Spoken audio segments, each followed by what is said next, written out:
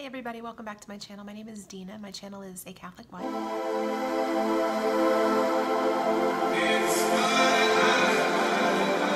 In today's video, I'm going to give you just a little preview of an upcoming series that I'm working on, and it's going to be about the Latin Mass. That is a very broad topic to talk about in one video, and I just wanted to break it up into multiple videos. So this is just a sneak peek of what's going to be coming. I'm going to be talking to you about why I left the Novus Ordo Mass.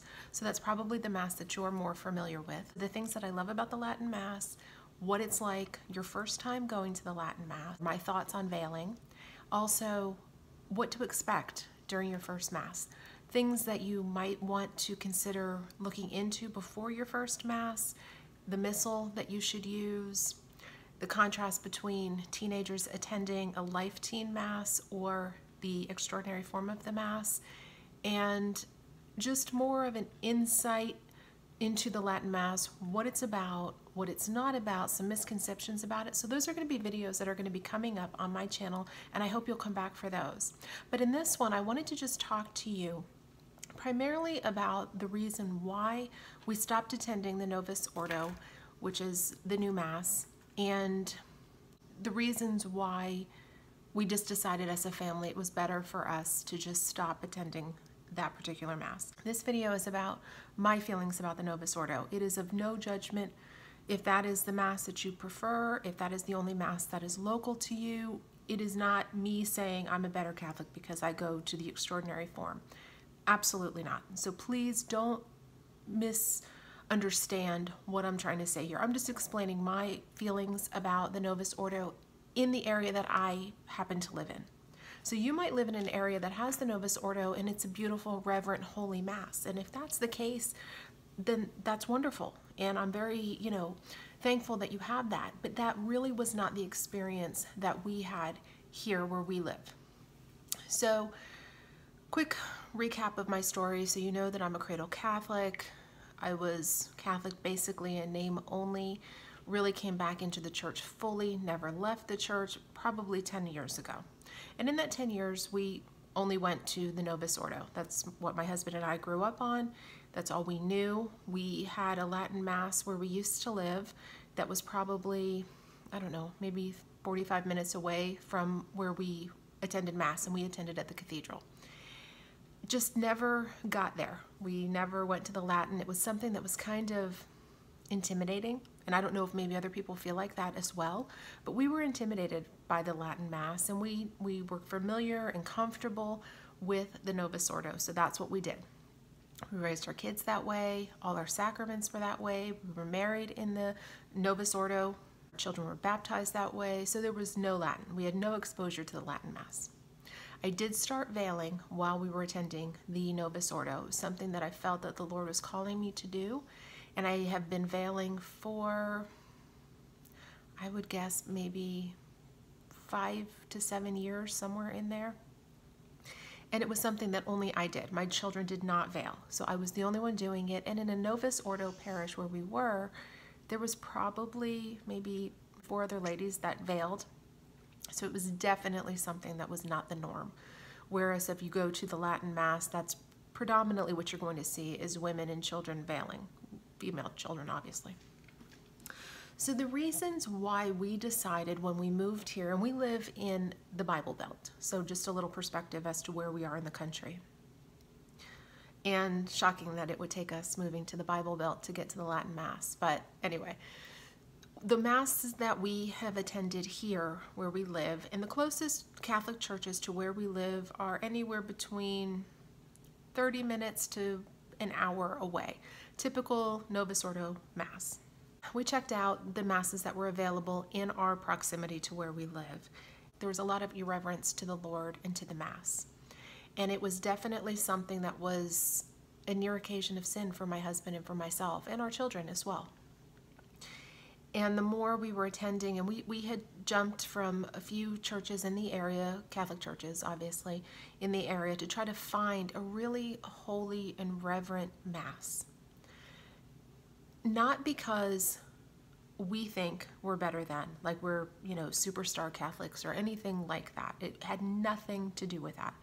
We just wanted a Mass that was totally Christ-centered not people-centered. And sadly, that's what we have found with the Novus Ordo.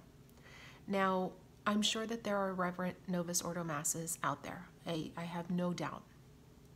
But I would say, and from the people that I talk to, and I have friends that are traditionally minded like we are, people that are more interested in like a life teen type of a Mass.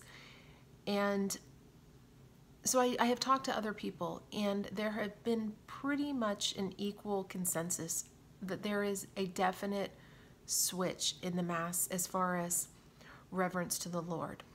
Now, the Novus Ordo Mass,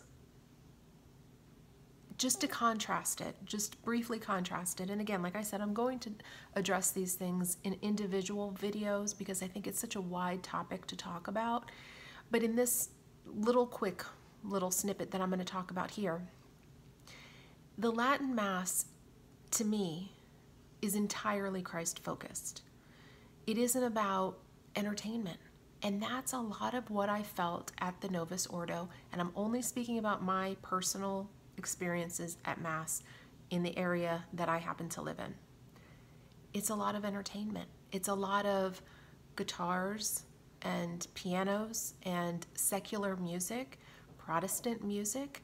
It's a lot of Protestant type behaviors, the hand-holding in Mass, the irreverence that's shown to receiving the Eucharist, the overuse of extraordinary ministers of Holy Communion. That particular topic is something that I will talk about in a future video in more detail. But to me, the overuse of extraordinary ministers of Holy Communion, I'm just going to be frank and blunt in how I feel. If you share my opinions, great. If you don't, that's okay too. But it just, to me, cheapens the priesthood, and it diminishes people's ability to understand and appreciate the real presence in the Eucharist. When lay people can just stand shoulder to shoulder with a priest and distribute the body of Christ. It just really was troubling to me. And it was one of the many reasons why we decided to stop attending the Novus Ordo Mass. Now, I'm not saying we're never going to be in a Novus Ordo again. It's probably something that's not realistic to think that we're never in our lifetime going to go to another Novus Ordo Mass. But for as long as we're able and it's available to us, we're going to attend the extraordinary form. So just a little contrast. Just the difference between how the priest's posture in the Mass. So the Novus Ordo, the priest is facing the congregation, facing the laity. Whereas in the Latin Mass, the priest is facing the Lord. He's facing east. He is facing with the people towards the Lord. And all our prayers are kind of focused up through him. And it's so beautiful to me, because to me, when the priest is facing us, our focus is on him. Now, I don't know how anybody else feels about it, and I'm just going to, again, be very blunt in this video, and I hope that you all understand where my heart is coming from. It is not a judgment or condemnation or I'm a better Catholic than anybody else. I'm not. I'm a sinner just like anybody else, and all I want to do is love the Lord, teach my children what they need to know, and do it in the most holy and reverent way possible throughout my life, but especially in the Mass. So, to me, the Mass has nothing really to do with me or you or the priest.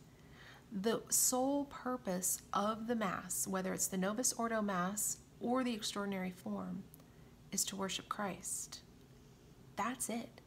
So if we get nothing else out of the Mass, because you'll hear people say, the homily was horrible, the music was horrible, the whatever happened, and it was terrible, and I didn't get anything out of it, and it's just the same thing over and over again. To me, it's just almost silly things to think about, because the Mass really isn't about us. It's not about entertainment. It's not about the homily. It's not about any of the things that people typically will complain about why they don't like the Mass or what they didn't get out of the Mass, or it's very focused on us as people rather than it being Christ focused. So I think that the Latin Mass, takes away a lot of that people-centeredness of the Novus Ordo. The Novus Ordo, again, in our area, what my experience is try to get as many people involved as possible. That's why you'll see, now the word is extraordinary. So in extraordinary situations, these people would be utilized.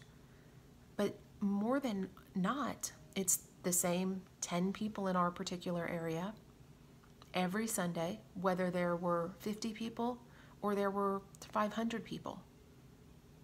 How is that extraordinary if you have people printed on a schedule in the bulletin? It's not. It's just another way to get everybody feeling like they have to be included and like a participation ribbon is earned. There are purposes for the people in the church. I just don't see the purpose within the Mass. And that's why the Latin Mass resonates so deeply with me, and I love it so much, because it isn't about us. It isn't about extraordinary ministers of communion. It isn't about the lector. It isn't about the music, although the music in the extraordinary form is beautiful.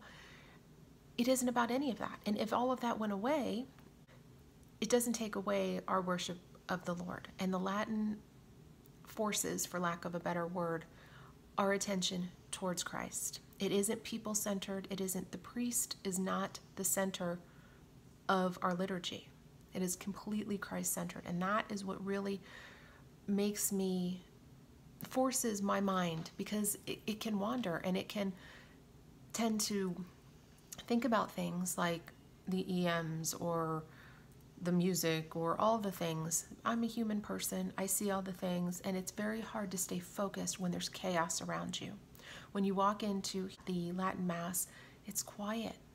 People are able to pray the rosary or just offer prayers, and it's very reverent. And I think if we always keep in our mind, whether we're at the Latin Mass, at a Novus Ordo Mass, anytime that we are experiencing the holy sacrifice of the Mass, to picture ourselves at the foot of the cross, would we then want to be entertained? Would we want handshaking and the sign of peace and walking across the church and just treating it more like a gathering of, like you're at, a gathering of friends or something? If you were standing at the foot of the cross when our Lord was being crucified, would you have been happy in that way? If you were standing at the foot of the cross, how would it change your behavior? How would it change your mind and the way that what you are witnessing? Because that's what we're witnessing. And so much about the Catholic Church is what we see, what we hear, what you smell, the incense, different things, to try to reorient your mind as to where we are and what we are experiencing. It's the representation of what happened to Christ. And if we keep that at the focus, it won't matter if we're at the Novus Ordo or we're at the Latin. It's just much easier for me personally to orient myself back to that place when I'm in the Latin Mass. So I just wanted to share just this quick little snippet, just reasons why we made the decision as a family to step away, step back from the Novus Ordo, and to primarily only go to the Latin Mass. It is a huge commitment for us. Like I mentioned, we live in the Bible Belt. It's not like the Latin Mass is available even in places that are not, rural areas in the Bible Belt. A lot of churches don't offer it at all. So we drive 3 hours round trip every Sunday to go to the Latin Mass. And that's not a pat on the back, or that makes us special or anything like that. It's just so important to us. So it is an expense. It is an expense of time, money, wear and tear on the vehicle, just all the things. But it's so worth it for what it does for us individually as people in our family and as our family as a whole. I think it's bringing us closer to Christ, being able to worship Him properly, and to just transform our minds during that time to be totally Christ-centered and focus on worshiping Him and giving Him thanks for all the blessings that He has given us, and in this small way that we can be present to worship Him in such a holy and beautiful place. So I just want to encourage you, if you have a Latin Mass that's near you, don't be intimidated. I'm going to do a video just walking you through the steps of, as a new person, what to expect, what it's about, and I hope you'll come back for that.